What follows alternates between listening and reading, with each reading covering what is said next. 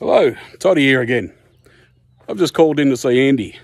We're going to go in and check out his shed, have a bit of yarn to him, see what he's got to say. Hey, Jamie, how are you? Yeah, good. Andy, yourself? Good, mate. Good. Tell us a little bit about yourself and your story. I've got a bit of I suppose it's a bad habit, you'd call it. But, look, I've been on bikes my whole life.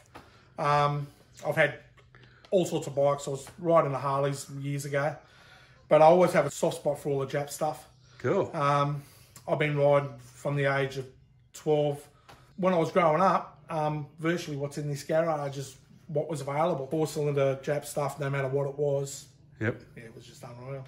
What's your favourite road, or where would you like to ride if you go for a ride these days? Mate, I don't think you can go far wrong with up over Gingers. And Yep.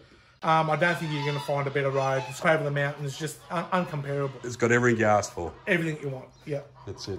Yeah. What type of bikes are you passionate about these days? Mate, I'm mainly into Jap muscle stuff.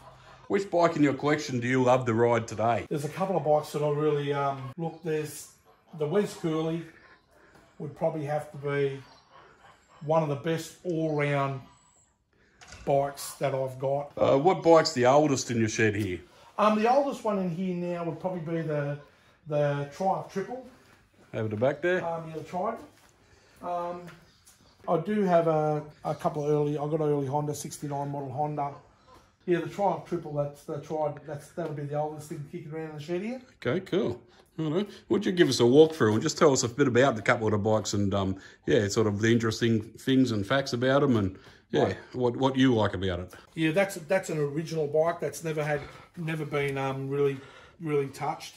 What about the one next to it? That's an Eddie Lawson. That's a factory bike. Bike's seen a lot of race history. That's got original paint. We've got a Z9. It's a 76. It's also an original paint bike. Never really been messed around with too much. One here, that's a bit of a rare bird. It's a Honda 754 automatic. They're a 2-speed auto. We've got a XJ900 Seeker. A great all-round bike also, shaft drive. Got a Z1000. Great all-round bike. But the bike's an original bike. It's a beautiful bike too. Yeah, cool. Yeah, very good. You know, we've got a late model. I've got the last of the single cam Hondas, the 77 there also. Right. It's virtually a brother bike to that auto. Righto, this is the interesting one. Yep, this is an XS1100. That's an X-Castrol 6-hour bike. I've done a full restoration on that bike. Yeah. It's a factory white bike. The next one is your Wes Cooley. Yeah. Again, that was Suzuki's version of the GS1000S. So that's probably one of my most favourite all-round bikes. Next one there, we've got a GS 850G. Right. Shaft drive. I've fully restored that bike. And the bike just has bags of torque. It's got the close ratio gearbox, so it's all just down low, you know. Okay. Yeah, that's just an 1100G shaft drive. That's a really pretty old bike. Again, such a beautiful touring bike. Heaps of power. They sort of ticked all the boxes. They had this design for a lot of years. GS 1100E, that's a predecessor to the Katana. Right. Mate, again, original bike. That bike has not been painted, has not been touched in any way. It's like a brand new bike. Yeah, no, it looks it. Yeah, it's like a brand new motorbike. This here is probably be one of the most nastiest bikes living in the shed. It's an old GS 1000E. It had race history. It was actually in the Dunlop family. Right. And the bike, I've got photos of the bike. It's got 5 riders on it. Yeah? Yeah. All it was used basically was running around a racetrack picking up guys off dead bikes, you know. And it's a very, very fast motorbike. Yeah.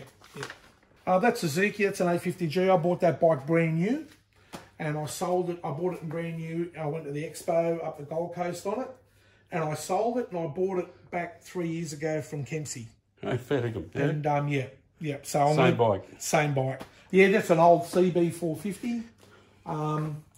It's a really fun bike. It's the closest thing to an old Pommy twin that the Japs would have produced. Oh, now that's a really rare bike. That's a RE5 Suzuki Rotary. That's undergoing a full restoration. Yeah, they were going to chop it up and make a cafe racer out of it. X-Race bike. It's a CB1100F. But yeah, this thing here, it's a bit of an old pig. Righto. Well, we thank you very much for showing us your collection today.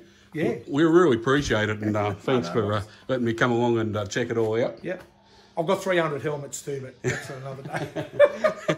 Yeah, can I ask the MotoFest viewers just before we go, tell us what your favourite bike in this shed would have been.